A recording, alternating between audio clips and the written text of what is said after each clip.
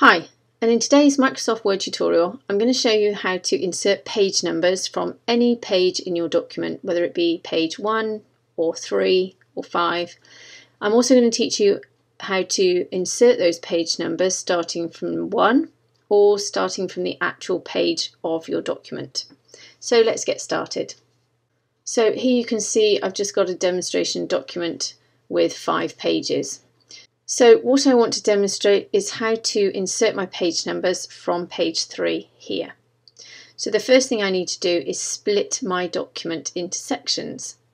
And the way in which to do that is to go down to the bottom of the page before you want to insert your page numbers.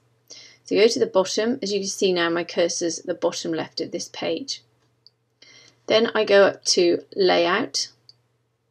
Then I go to this icon here that says Breaks. Click on the drop down and you need to select Next Page. This is under the title Section Breaks.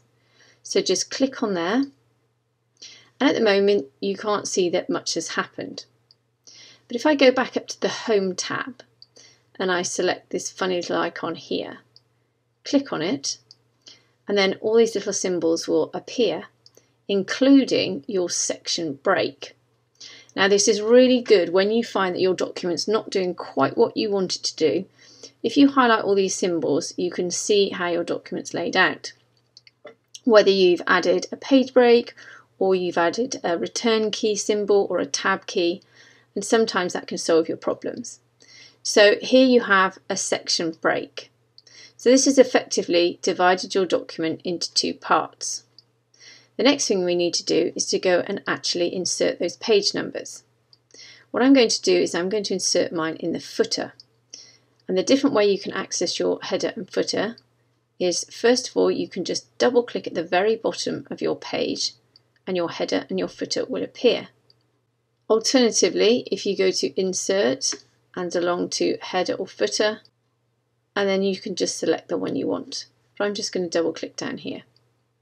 So the first thing to note is along both your header and footer sections, it's been divided into 2. Here you have section 1 and here you have section 2. Section 2 is appearing after your section break.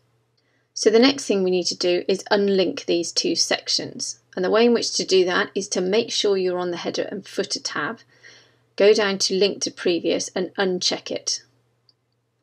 When you've unchecked it, you'll see that Same as Previous has disappeared on the footers. If I just click back on, you'll see that Same as Previous appears. Click off and it disappears. And that's really important because if you don't get rid of that, you can't start your page numbers from a completely different page. Now remember, you can put this section break anywhere you need to in your document. So the next thing to do is insert the page numbers. So go up to Page Numbers and select Page Number. Here you can select from a number of different options. I'm going to put my page number in the center, and then I'm going to click Format. Now again, you've got a number of options here depending on what your preference is, but this is the important section here. If you want your page number to start from the number of the page in your document, if I chose this selection, my page numbers would start from 3 because I have selected page 3. If I want my page numbers to start from number 1 on page 3, then I simply click Start at 1. So if we choose that option now, and I'll just show you, just click OK, then click OK again. As you can see, my 3rd page has got my first number on, and it's starting from 1. If I want to choose the other option, I'm just going to go ahead and remove page numbers. Again, go to Page Number and then go to Format and then go to Continue from Previous Section. Click OK again, click OK again, and as you can see, my page number here has come up as page number 3, but I don't have anything on page 1 or 2.